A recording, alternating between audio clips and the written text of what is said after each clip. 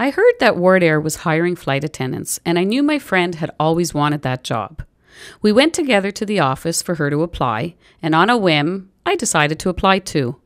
I had just finished university and was planning on going to teachers' college, but before I knew what happened, I was flying. My first year of flying was eye-opening. I flew all across Canada and the United States, as well as England, Scotland, Brazil, Hawaii, Italy, France, Germany, and Japan. One day, on a layover in Narita, Japan, I was strolling through the ancient, quaint town center and came upon crowds of people. I was curious, so I joined the hundreds of people and followed them. They were going to their town's temple for a celebration. As I walked, I realized that I was the only Caucasian person around. What a different feeling to be the minority. I had never had that feeling before, but to my surprise, I was fine with it.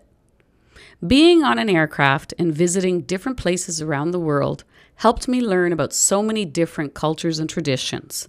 Throughout my 12 years as a flight attendant, I spoke with politicians, royalty, actors, musicians, academics, and people from all the corners of the earth. I realized that I had learned more about life than all my years of schooling. Travel opened up the world to me and me to the world.